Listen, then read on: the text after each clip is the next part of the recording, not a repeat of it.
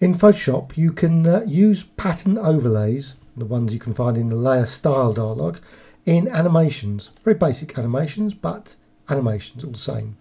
Now I'm just going to go to the window, animation, so you can get the palette appear there, and I'm just going to go to the layer, new layer, click OK, fill that with black, and I'm just going to quickly go to the layer style pattern overlay, and I'm just going to select a pattern there. There's a pattern there, basic pattern from graphicextras.com, but you could use any other patterns. Now this works with PC, Mac, so click OK at this point.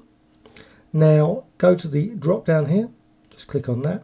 Now you want to click that little one like in After Effects, just click on that. Now you can go along, move the timeline, just move it along, just put it there, and just going to click the pattern overlay. You can change the pattern, also you can change the scaling, etc. Click there, going to change the scaling, click OK. I'm going to move it along again. I'm going to make a new pattern, another pattern, just select that one, change the scale, I can zoom it out, click OK.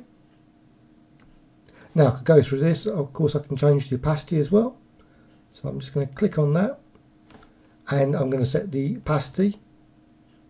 I'm actually going to go back quickly, just change the opacity, so I make it just slightly fade in and fade out. Now I just quickly go